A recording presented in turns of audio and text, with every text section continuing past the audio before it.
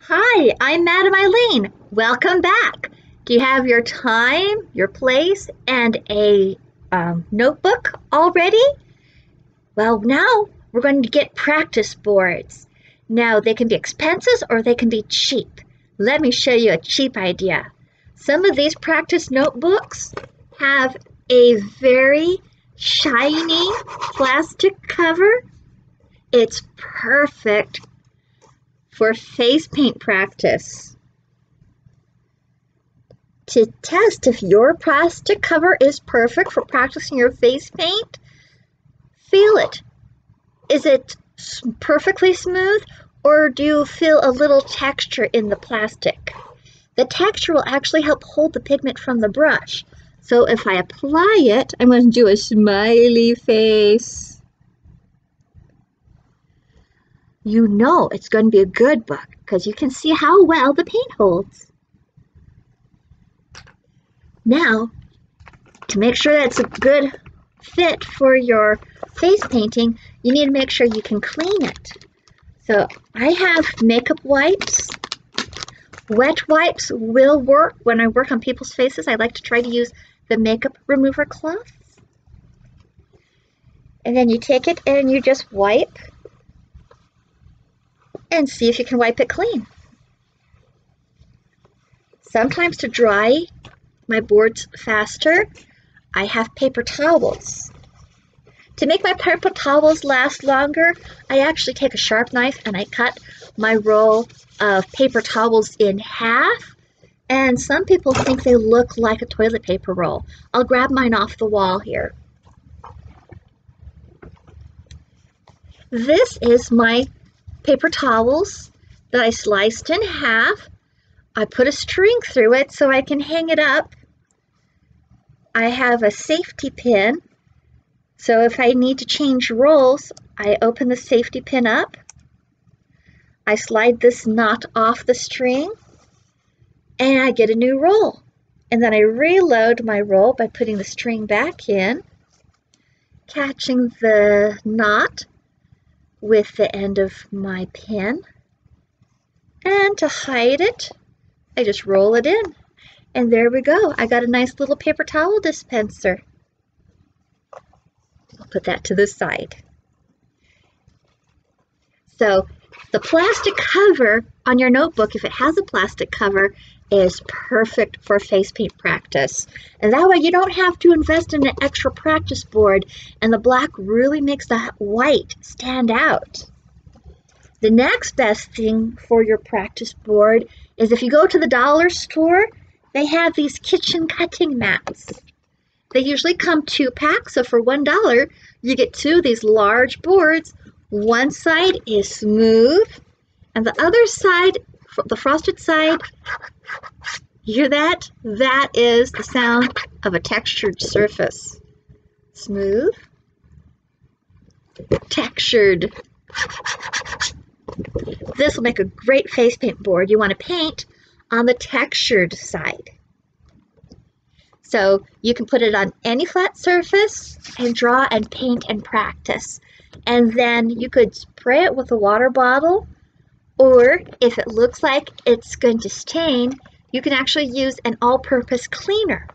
I like to make an all-purpose cleaner with, I fill the bottle all the way up to here with water, so it's mostly water, and then I put a finger's width of lemon, maybe a pinky, a little bit of lemon ammonia, followed by a few squirts of dish soap of your choice. Any dish soap works. And then I squirt in an air freshener. Febreze works to cover up the odor of the ammonia. So if you use too much ammonia, the water's going to smell like ammonia, but it cleans like crazy. So if you have stains on your plastic that's not coming out, go from your wipes and water to just an all-purpose cleaner, spray it, wipe it, let it dry. Oh, if you reuse a wipe that has white paint on it, when you go to wipe your board's going to have white streaks on it as well. That one's dirty. I'm going to go to my drying sheet. Now, what's really fun about these clear cooking mats that you can use for your face paint practice boards is you can take any magazine picture or any printer of a face. You could even print out your face and then slide the printed paper of your face behind the board, and you can paint on yourself. Isn't that just too cool? You also want to paint from different angles, so you might want to put some guidelines on your board. Here's one that I did. Let's see if we can make the lines show up a little bit better. I put lines radiating from all directions, so I have several different starting points to do my lines. Because you don't always go up and down, and you don't always go diagonal like this, and you don't always go diagonal like that. You're going to be curving lines from every direction possible, even down to up. But you might not want to go that crazy on your board. What I did is I went to the smooth side of the board, I drew my lines, and I flip it over, and the rough side is the side I do the painting on, and I can still just barely see my lines, and I can paint following those guidelines. But you don't want to marker up your board. This is what you can do. You can take a piece of paper. I forgot to pull out a fresh piece of paper.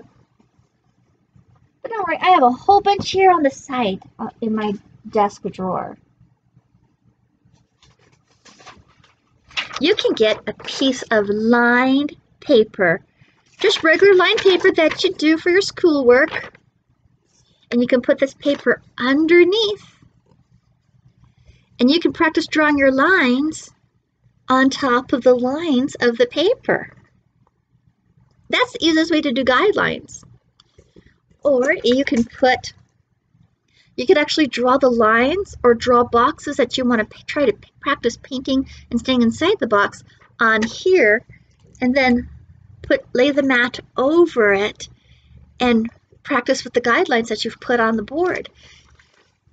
So this is my favorite practice board to use. Favorite, but boring. It doesn't inspire me for new designs. What I did is I saved up my money and I got a really, really good professional board. Check her out. Isn't she so pretty? Here's one of my designs I came up with. I'll be showing how to do that design in future design tutorials, but I'm just showing you the practice boards. This board, it's very important to know that you can only practice painting on the front. It's a textured plastic, but the back side is the back of the sticker that was put on the plastic board. It may be smooth, but it's not plastic.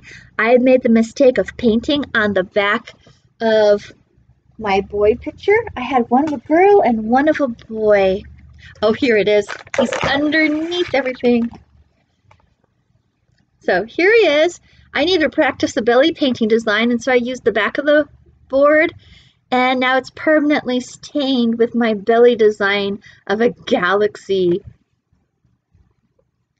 But there is a whole series, different kids of different skin tones, different hair types.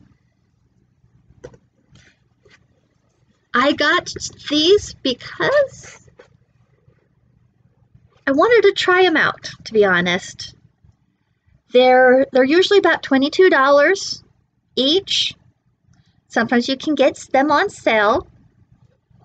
But I find when I'm creating a new design for the first time, looking at those beautiful faces really inspires me in designing and coming up with new designs.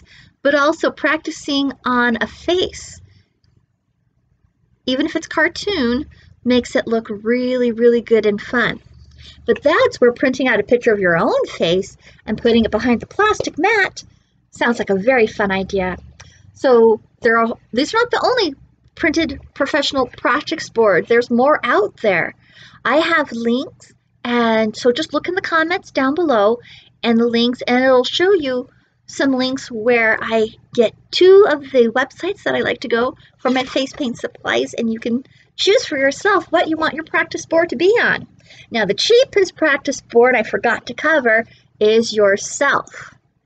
You could practice on yourself in a mirror, but if that's too tricky, you can practice on your arm, on your leg, on your ankle, on your mom, on your siblings, on a best friend. Or you have neighborhood kids that you want to volunteer and paint, or at your church. So skin is the easiest, but make sure there are certain hygienic practices you need to use. I'll go over those in a different video. I'll show you what I do to keep my paint sanitary and safe. Well, happy hunting on your practice board. Click on the next lesson when you're ready.